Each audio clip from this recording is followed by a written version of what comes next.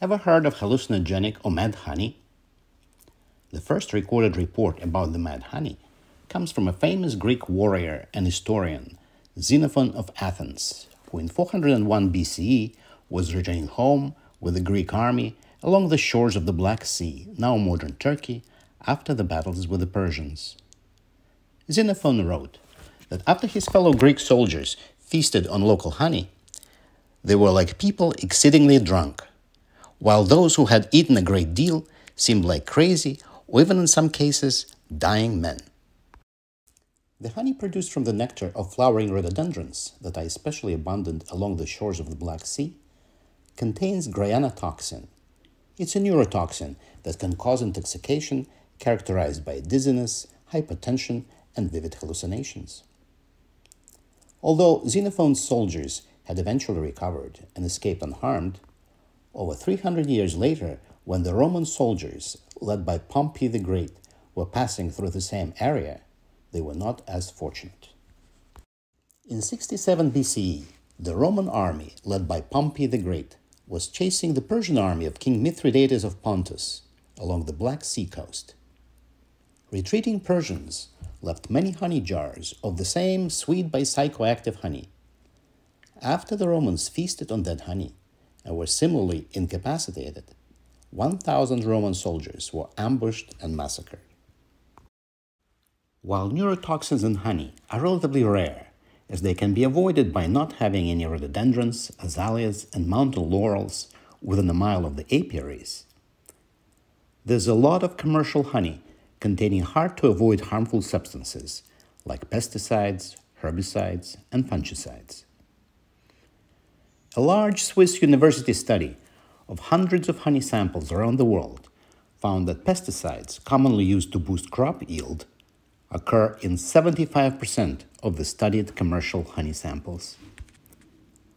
A Danish study found dangerously elevated levels of herbicides in honey and pollen from beehives next to 20 conventional agricultural fields.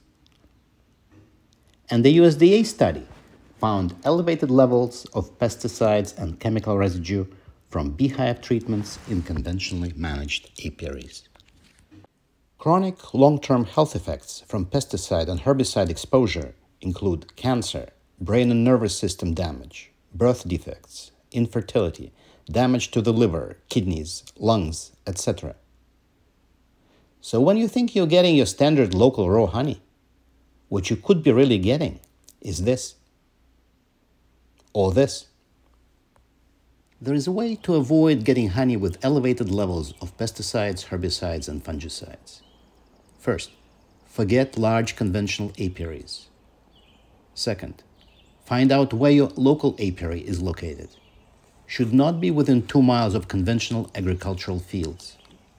Third, make sure that the apiary does not use conventional chemical treatments for honeybees.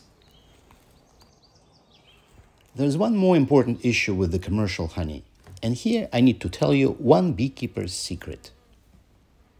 When I was 12, my grandmother and I happened to be guests of honor at a beekeeper's house, and I still remember the taste of their absolutely delicious honey. The beekeeper told us a secret why that honey was really exceptional. She said it came from 2 hives that were intended for their family only, and that we were treated as family.